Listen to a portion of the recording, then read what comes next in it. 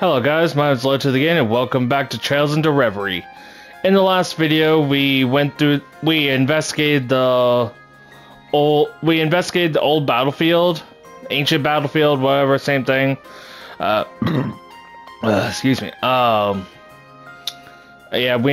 we pretty much went through the ancient battlefield, and yeah, and at the end we fought Sal and Garcia and the rest of their entire troops. Shut up, intro.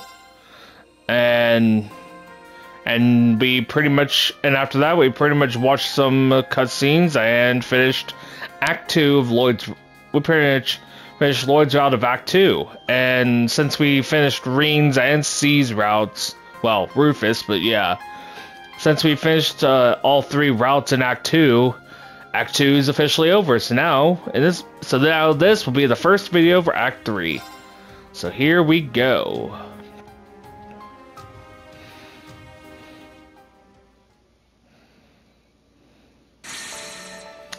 Alright, so yeah, these two are locked, so we're pretty much forced to go into Rufus's route. So yeah, here we go.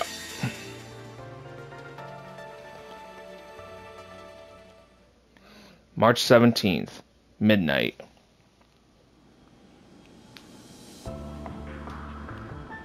This is like after they fled.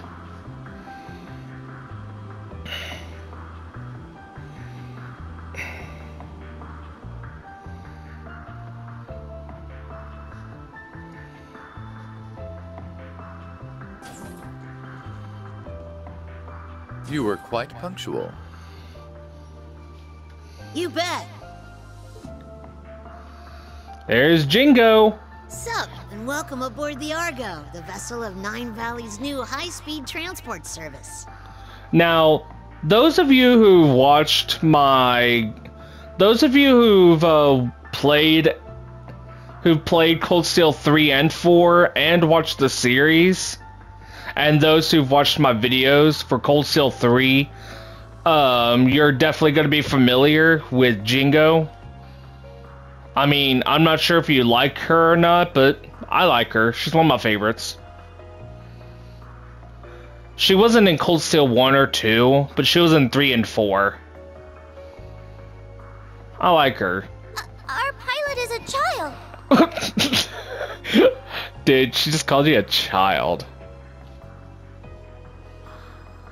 She's called you a child. For those who don't know what that reference was, it was from Beavis and Butthead. We might have been better off on the ground. Yeah. I'll have you know that I'm a licensed pilot.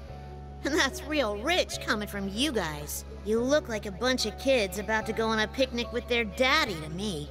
Ooh, we got burned. Yeah, you did. But boy, did I not see your daddy's ID coming. Who knew my mystery client would turn out to be our former Governor General, Rufus Alberea? Oops. What, do you prefer Supreme Leader now? Either works. Excuse me, by the way. Please, if I knew I'd be repeating myself so soon, I would have gathered my audience. That title is not mine. But then... I'm confused. Who's Rufus? This guy. You're looking at him. That's this guy's real name. C was a nickname, so it's Rufus, huh? I think it's much cuter than C. I give it 85 points. Ooh, he kicked your butt, S. Why would I care when I don't even get what criteria she's basing these on? Cuteness. That's what she's basing it on. So are you famous then, Rufus? Everyone seems to know who you are. He was actually been around since Cold Steel 1, but I don't know if that was the first game or he's been in games before the Cold Steel series. He's not just famous, he's super famous. He's the elder son of House Alberea, one of the 4 great houses of Erebonia, and he became Crossbell's first Governor General. Together with the Empire's Chancellor and Crown Prince, he led the country to all-out war. But then he got arrested after it ended. That's all the big common knowledge stuff, but trust me, I know all about the skeletons in his closet. Wow, you're so smart, Nadia. Is knowing part of handling the unpleasant side of things? Wow, you're so smart, Rufus. Can she try not to stir up trouble with him? Shut up, Swin. Yeah, well, he's apparently not done making a name for himself. Cause 3 days ago he bust himself out of jail so he could lead a load of black-clad soldiers into Crossbell and occupy it again. Then he declared himself the new supreme leader and claimed he was carrying on the late Chancellor Osborne's will. And you're saying that wasn't you? Yeah, hang on. You were in Crossbell yesterday and at noon today making statements. When'd you have time to go to Heimdall? When'd you have time to go to Heimdall? He couldn't have been at this Crossbell like you said. He's been with us the entirety of today and yesterday. Then that means so there are two Rufus Albareas? Or more like one of you's a fraud? So it seems. I've no interest in making a public show of him being one, mind you. So it seems I've no interest in making a public show of him being one, mind you. But I am the genuine Rufus Albarea. What? On that, you have my word. I guess I believe you. Even if Crossbell mistakes the other guy for the real deal, your brother to be able to tell the difference. Useless? Yeah. Can't say I even care. I'm just in it for the Mira. Speaking of, I thought the Erebonian government seized all your assets. How are you gonna pay your fare? I've long kept my assets spread out in the event something like this. Were to happen. What the government seized is a mere fraction of what I own. You really do prepare for anything, huh? Phew, I was worried we were duped into doing charity work for a sec. Well, we've come this far. I think it's about time you started filling in the blanks. About what exactly? You. We don't plan to call things off just because we know who you are now. But you've got to admit that you're not. But you've got to admit that you're not But you've got to admit that you've. Sorry, guys, I can't talk. But you've got to admit that you're not an average guy, and that means being around you is a huge risk on our part. I think you owe us a more thorough explanation on what you were up to before we met and what you're after now. It's the least you could do if we're going to keep working together. Very well. I'd intended to do as much from the very beginning anyway. You'll have to understand the full scale of our situation before we advance to the next stage. Rufus's tone remained flat as he recounted recent events. It began late at night on March 14th when Oroc's fort in the Kortzen province fell under attack.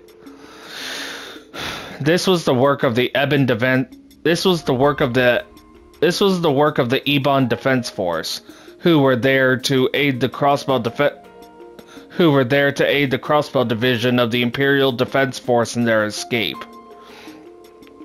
Upon freeing the IDF from their underground cells, they continued on to another cell in that same fort, Rufus Albarea's. Yet their aim was not to free their former leader, but to assassinate him. Rufus deftly turned the tables against them while also managing to extract a wealth of information, even if their knowledge lacked the finer details. He learned that they had abducted Prince Olivert and would be executing a major operation in less than 24 hours. He also learned of a small suitcase that the EDF wished to find with great urgency. Sensing trouble brewing in the wake of Crossbell's liberation, Rufus then resolved to escape to better assess the situation at hand. The next day, March 15th, was no less eventful. An imposter using Rufus's name and face as his own stormed Crossbell's signing ceremony and declared it occupied once more. This information, paired with intelligence gathered to suggest further trouble brewing in Heimdall, helped the real Rufus ascertain his next objective. He issued a statement claiming to be the prince's abductor to lure Class 7 to the Imperial capital. And following that, he set his sights on Orcs Canyon to take this enigmatic case the EDF were so desperately seeking. You know the rest, of course. Wow. You've been a busy boy, huh? Well, I've been cooped up in a cell for half a year. I had plenty of pent-up energy, eager to be spent. To continue, it's clear that the actions of the EDF and my spurious self were planned to the letter. I imagine a multitude of events these past months have been part of their grand scheme, not just the recent attack on the city. The post-war occupation, the occupiers electing to ignore my calls to surrender, and even the city's liberation a month ago. If this fake Rufus is pulling the strings here, you being around is only going to be one big If this fake Rufus is pulling the strings here, you being around is only gonna be one big headache for him. You think it's possible you being locked up in the same place as the IDF was intentional? I would assume so. Everything about it, right down to my assassination attempt. And that in itself was just a small part of something much greater. Then what are you planning to do about it? You sound like you've got a pretty good idea of what you're up against. So what does the real Rufus want? I have two goals. The first is to eliminate the poster who seeks to use my name for ill.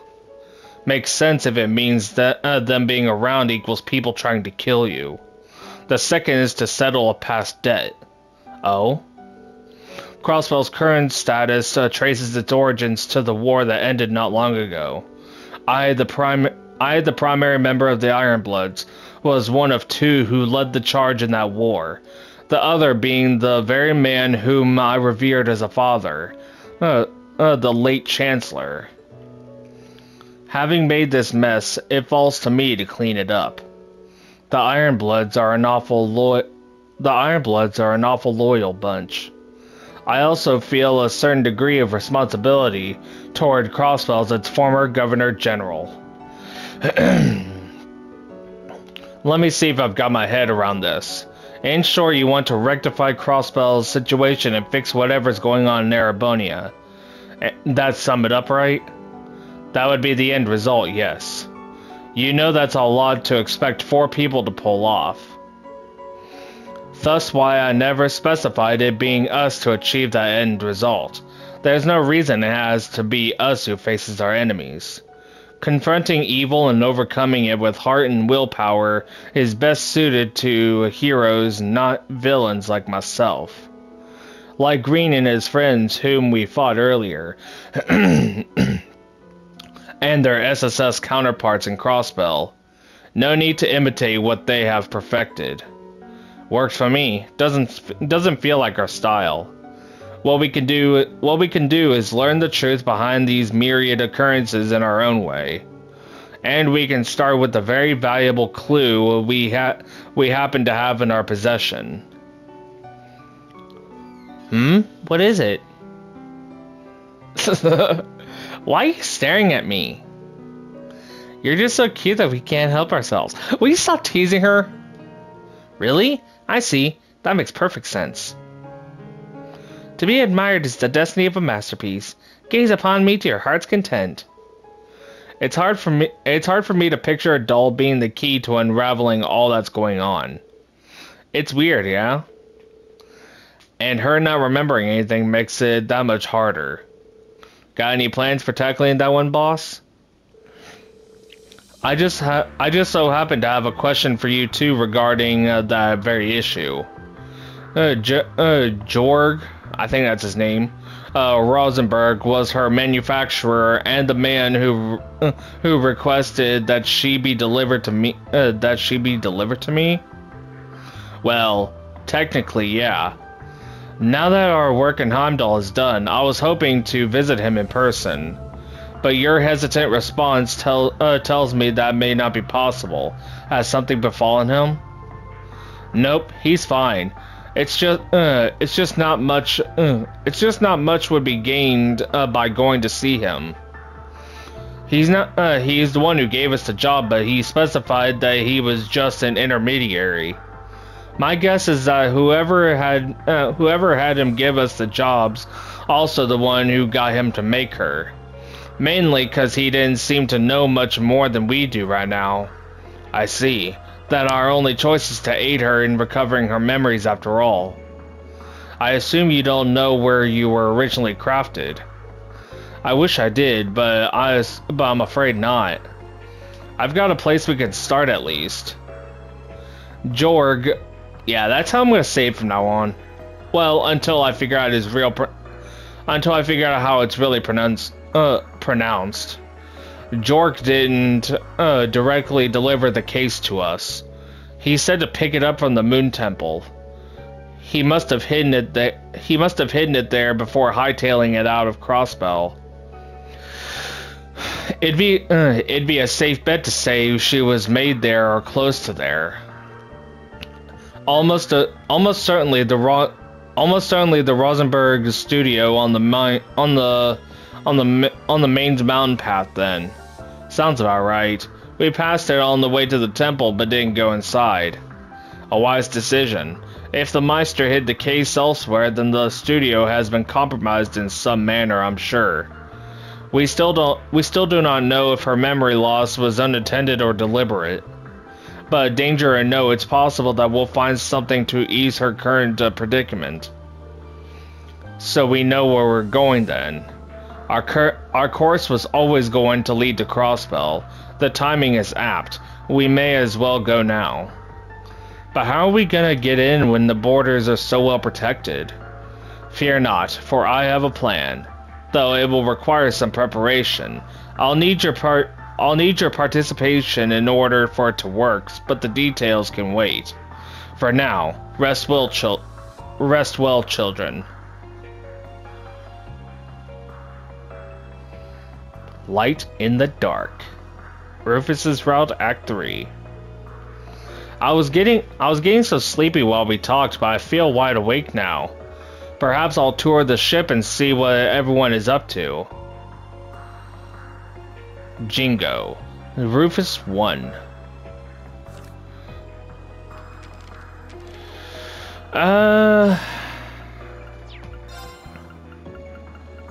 Okay.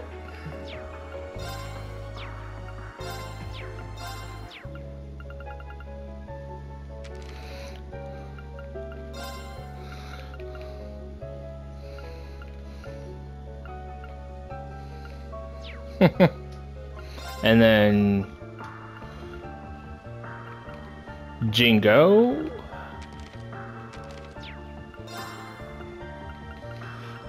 Ellie's has been completed.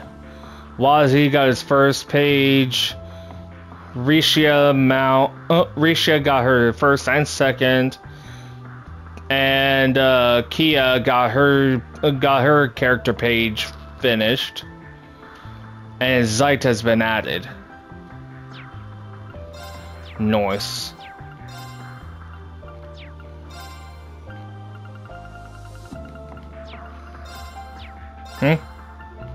Ilya got her first page, and Jingo's been added, though she only has one page in her entry. Alright, first thing we gotta do is talk to Swin. Oh, shut up. Please. Talk to these two. She must have been tired. Hey, Lapis. Is she asleep? Sure is. That's a shame. I wanted to play with her. Sorry to disappoint, but let her rest, okay? She always wants to sleep, so today's been a long, rough one for her. Does she normally sleep a lot? That's an understatement. She spends most of our days off out like a light. She's even fallen asleep in the middle of combat. Has she ever been a doctor to fix it? Oh no, she's not sick. Wait, what? Has she ever been a Oh, sorry, I read that wrong, apparently. Has she ever been to a doctor to fix it? Has she ever been a doctor? I accidentally skipped a word. Oh no, she's not sick, just very laid back. It makes life a real pain sometimes, though, let me tell you. I'm sure it does. But she's my partner, and there's no one else I'd rather depend on when it counts. Besides, I swore to protect her in her brother's place. I intend to honor that for the rest of my life. Are you and her brother different or the same? I'm finding it hard to wrap my mind around the idea of siblings. Let me put it like this. How would it feel if Jorg Rosenberg were to make another doll exactly like you? If they were exactly like me, then they would be perfect. The world being blessed with more perfect things to admire is a good thing. Well, what if that other doll wasn't as cute, pretty, strong, or emotive as you are? What if others called them a failure? There isn't any such thing as a Rosenberg that's also a failure. But if by some chance that were to happen, I'd be very annoyed to hear others speaking of them that way. There you go then. That's how siblings are. Do you think Rufus would be annoyed if he heard something like that about his brother? That's who that boy we saw before is, right? Beats me. I don't know the first thing about what goes on in that guy's head. So it's a mystery? Yeah. Anyway, we should try and get some rest while we have the chance, assuming dolls need rest anyway. Okay, thank you, Swin. Well, we're done with that. Time to go upstairs. I wonder what it's like to have a sibling. Do I have any out there? Probably. Next, we talk to Jingo. Dude, this looks like a smaller version of the Courageous. Well, if it isn't my littlest customer. You want something? I just felt the urge to toward the ship. I was about to say city. And you're hardly big. I'm still bigger than you. And come to think of it, I haven't introduced myself to you yet now, have I? The name's Jingo. If there's anything you want your hands on, you just give me a holler. I'm Lapis. Nice to meet you, Lapis.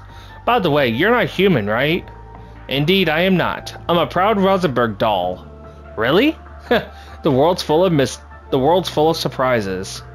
You don't look surprised to me. When you're in my line of work, you meet all kinds of folks. You're not the first unusual customer I've had. I'm not? Your job sounds very interesting.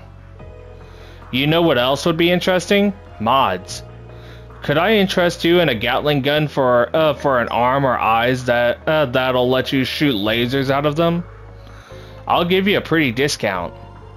You could do all of that? It'd be worth a shot. I agree that it would be interesting, but none of it sounds as beautiful as my current design, so I'll kindly pass. No big. If you change your mind, you know where I am. I certainly do. Anyway, it's about time for Cerberus's lessons. Cerberus! What's his lesson about? Being the strongest guard dog around. I thought he was full-fledged. Well, now I've got to know. What does that take? So far I've had him help with the cleaning and run my shops, but today he's getting pointers on flying this baby. He's got to be able to navigate anything life throws at him, and that includes a steering wheel. Will he be able to do it? Okay, then first I need you to plop yourself on top of my seat. Wait, is this gonna work? I guess as long as your front paws can reach the wheel, it's all good. You can do this, Cerberus. Good boy. Woof woof. Yeah, whatever. I actually said it. Hang on a minute.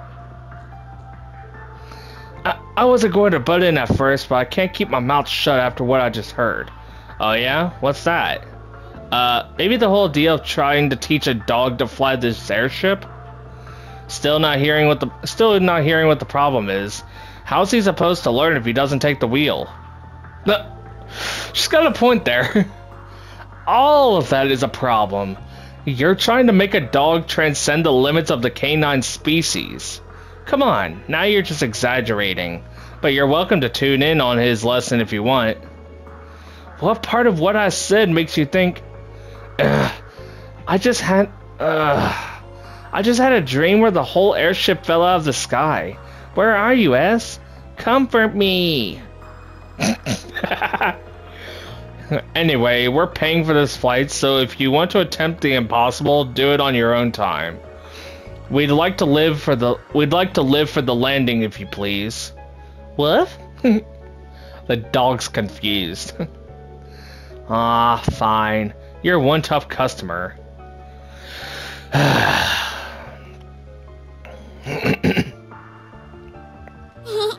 Cerberus is so cute. I hope I can pet him later on. I'm sorry, what was that? You're trying to say that I'm adorable, aren't you? Well, of course I am. I'm a Rosenberg doll. But don't worry, you're adorable too. What's up? You changed your mind about that body mod? Not exactly. I was just curious. How much could you upgrade? How much could you upgrade if I really asked you to? Can't say without getting my hands dirty, but I bet if you really wanted to, we could probably get all your parts swapped out. Guessing we'd have to call in a specialist though, on account of how obviously, well, special you are. Oh, I see. Thanks, I guess. What brought this on anyway? Well, I was thinking earlier, if I exchanged my parts, would I still be me afterwards? Don't be silly. It'd take a lot more than changing out some nuts and bolts for you to turn into someone different. But what if we took out a lot of parts? What if I asked you to replace everything, and there wasn't a single piece of me left from before? Could you still say that I'm the same person then? That I'm still Lapis Rosenberg? You're asking some pretty big head scratchers, Dolly. You got the wrong gal for that kind of philosophical conversation. Let me ask you this. At the end of the day, does it really matter? I don't know. That's what I want to figure out. Yeah. Now, where do I go? Okay. I don't think it really matters, does it? The deck, oh, so I guess they both go to the deck. So yeah, I guess it doesn't really matter which way we go. I'm afraid this side of the deck is occupied. You'll have to sleep elsewhere. Well, which side am I supposed to go? The other? I wasn't planning to sleep out here. Oh? Then what's brought you outside? I wanted to go stargazing. What about you? I wanted to take in the night air. That's not a bad idea, actually. Since we're both here, there's something I'd like to ask. Yeah, after these cutscenes are over, we'll be in Crossbell. Okay. What is it? I know that you're a famous man, but are you a good man or a bad man?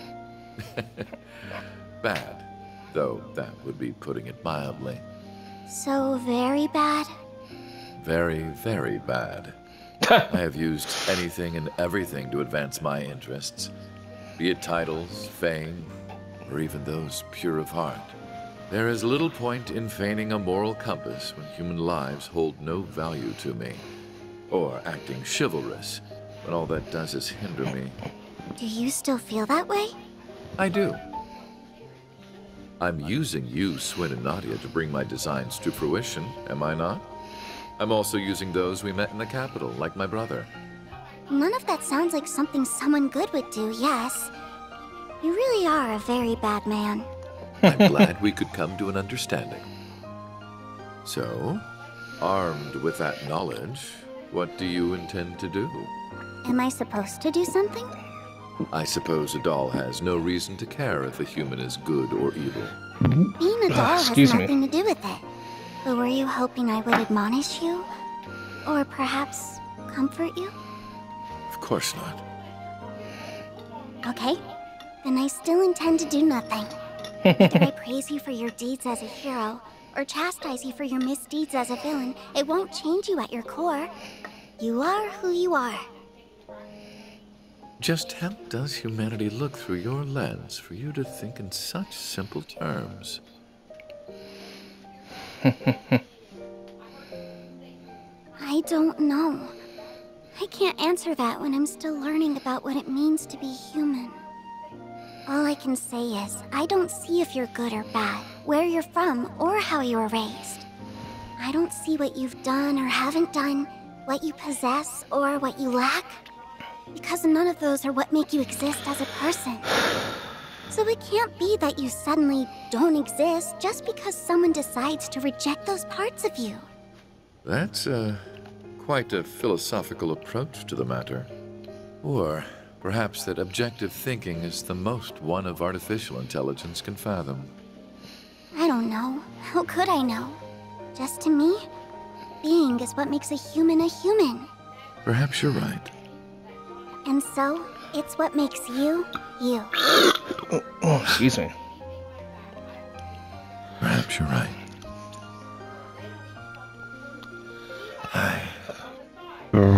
Excuse me again. I don't remember the exact moment I began to search for meaning in my life. My father elected to raise me as his own son, irrespective of the fact I was born because his wife laid with another man. He did so with the same ease he rejected his flesh and blood because he was born from a common woman. When I learned the truth, I finally understood that House Alberea wanted me not as a human being, but as a product of noble blood. It was so hard to bear that it made me sick. Was that all? Was that the only reason I existed? I refused to accept it. I couldn't take it. And as I turned my eyes from this terrible truth, a new, more terrible thought dawned upon me. If that was not the reason I existed, then what was? That was when I met him.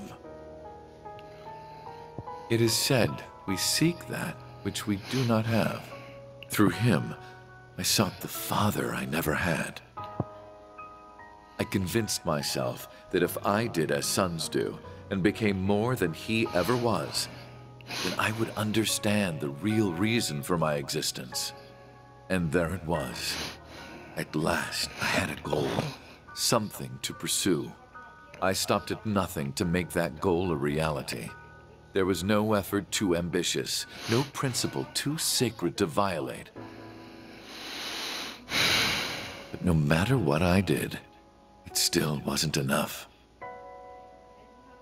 Everything I had done to secure my victory had led to a resounding, humiliating defeat. A defeat at the hands of my own brother, who, despite his unfortunate upbringing, had grown into someone strong and true.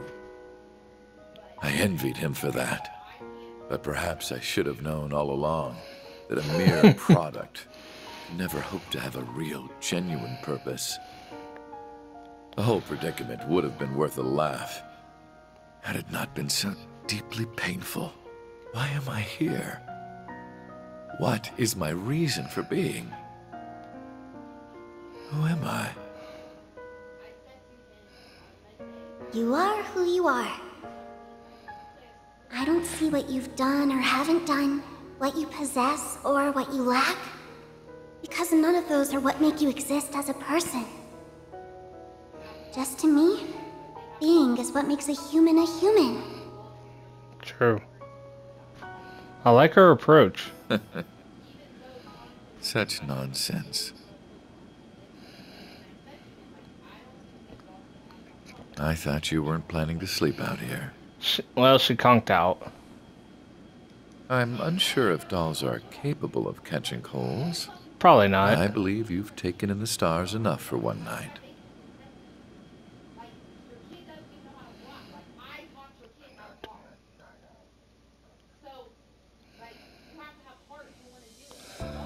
Alright. Now we're on our way to Crossbell. Actually, we're pretty much already there.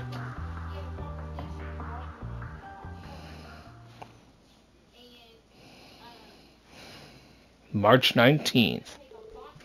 Are you all prepared? Ready to go anytime. We're good at this stuff. I don't know what we're preparing for, but I'll give it my best. Our interests will be best served if you say nothing at all. Okay, then I'm gonna make my landing. Wow. Crossbell Airport. Yep. We're at the airport.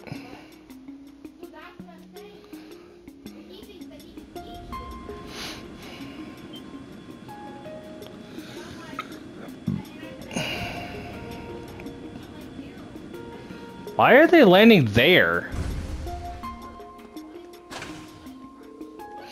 Halt! Are you authorized to be here?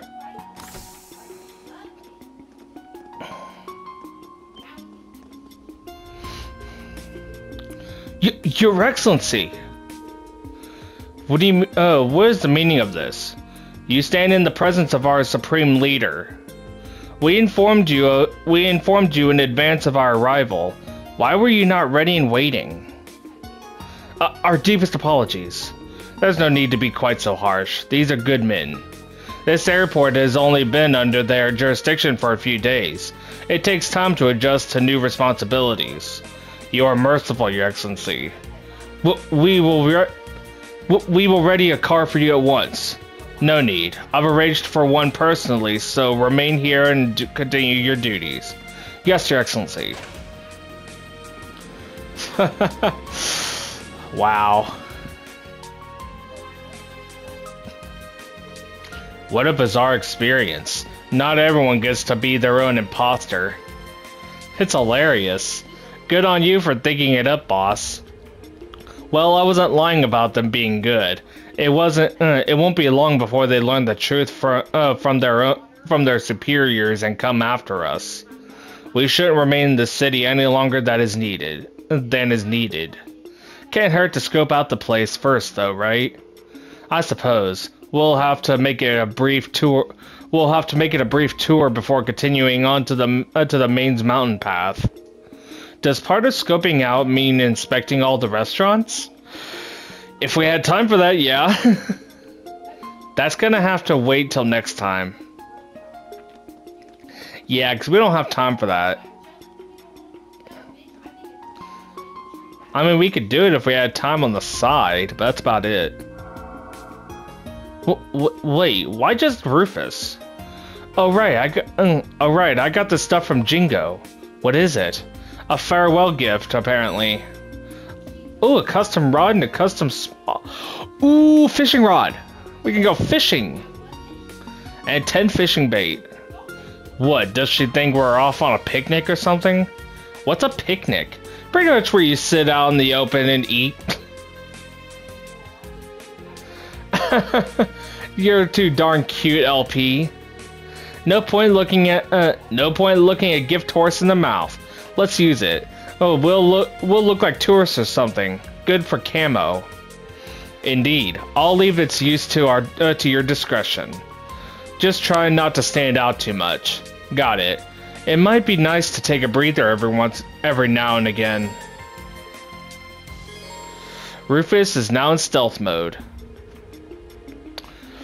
Yeah, he's using his Ramda. Rufus will move about the city in stealth mode due to Ramda's functionality. Note that when Rufus is the party leader in town, he cannot be seen by others or use shops. So in order to use shops, we gotta swap to other people. That's doable. Obtained. Rufus with mask, Rufus shirt. Alright, Rufus 2.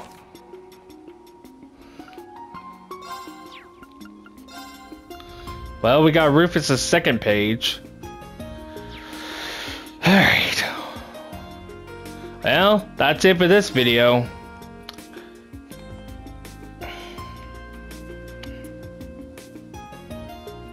If you liked it, hit the like button, subscribe, and press the bell icon to be notified for future videos. And I'll see you all in the next video.